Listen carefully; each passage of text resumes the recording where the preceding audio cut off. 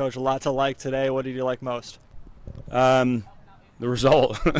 Went on the road and won 2 games this weekend against the second one here against a very good Santa Clara team. Cal on Friday, Santa Clara here today. It's tough to go on the road and win games, and we came all the way to the West Coast and beat 2 very, very good teams, and very proud of my team for going out and doing it. Jad Arslan with the first goal today in the 9th minute. You wanted more scoring from your seniors. That he's done that goal in each of the first 2 games.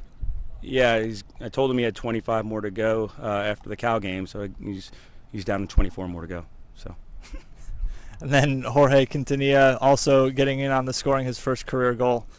Yeah, it was and both goals were built up very, very nicely, and that one in particular, where he framed the goal very well in the back post and finished well. Jorge is a special player, and I think we're just kind of scratching the surface of what he's capable of. He's going to get better and better every game, especially as he starts to gain chemistry with this team.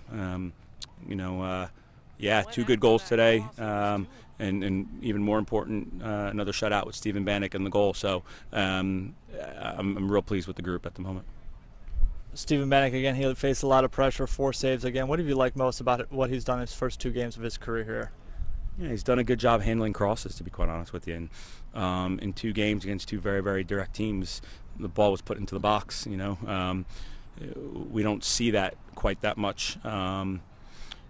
Back home, we do a little bit, but not quite as direct as what we saw here, and plus with the smaller pitches compared to what we're used to, far more narrow and far shorter than what we play at home, and so everything is into the box. And Stephen did well to come out and punch a couple and to handle a couple crosses when needed.